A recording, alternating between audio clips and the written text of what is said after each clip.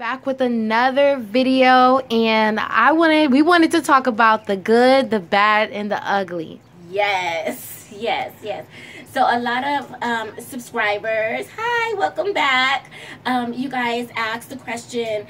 You see all the good, and I always talk about my journey and things like that, but you know, some people have horror stories about their journey. I'm sorry, I don't have any horror stories, but I do have the good, the bad, the ugly. Okay, so for the good, and this is the good. I'm very happy with my results. She's very happy with her results. Yes. Dr. Medina. Thank you, Dr. Medina. And and the Dominicans. That's where her practice is. For hooking her up. Okay, so the good, of course, is what I showed you, and I'm very happy with the results after 2 years being post-op. So, and this result comes with a lot of exercise, still eating healthy. I did gain 10 pounds from another video that I did coming straight out of surgery. So just go back and take a look at the other videos, previous videos. But yeah, this is at like maybe a 10-15 pound weight gain. This is what it looks like after 2 years. So this is the good. So now the bad, I would say, is the swelling. I still get swelling after 2 years. I still have a little bit of numbness down here in this area. Okay, I'm going to just zoom in so that I can see what you're talking about. Down at the pelvic area. To where the surgery, where they did the tummy tuck. I still have a little bit of numbness, but the sensation is coming back. And I believe for me it did take the actual 2 years for me to actually feel that. And I'm still gradually feeling a little bit more each day. Good, the bad. Okay, so we're still on the bad. So far you said the swelling. Okay, so the swelling. Another thing of the bad was I smoked up until, which was not recommended, at least a month prior to my surgery. I think the cutoff is 6 months. Do a little bit more research. I can do other videos on, you know, going into a little bit more details about that. But after that, I did have to go into the oxygen chambers and try to put some more oxygen to my body for my healing. And I think as a result, I was left with a little pouch right here, and it's very hard. So I'm believing that it's just scar tissue, things of that nature. It's just really still. Can you show them what it looks like when you bend over? Yes. So, and this is part of the bad as well for me. You know, this part is flat, which, you know, is my main thing when you're wearing clothes or whatever.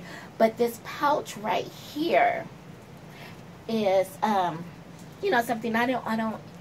And you feel like that could be scar tissue? I feel like if you can feel it, I feel like I'm playing with myself here. But it feels hard. It feels hard. And it's like it could be built up fluids or whatever. It could be built up fluids. It could be dead tissue or whatever. So, yeah. So and you said that could be related. It's related to smoking. I think one of the reasons that I have this issue right here is related to smoking. So I highly recommend that if you are a smoker, not to smoke at least 6 months prior to you getting your surgery. Whatever recreational things that you may do, don't do it for at least 6 months. So that would be the bad, I would say. The ugly, we can go into the scar a little bit, but as you can see with even something as skimpy as what I'm wearing right now, you don't really see any of the scars. So that is really nice. You know, all of the tummy tuck scars is hidden. You know, you can wear something. Because they cut it, they do a very low. It's right underneath the bikini line. So yeah, it's very discreet.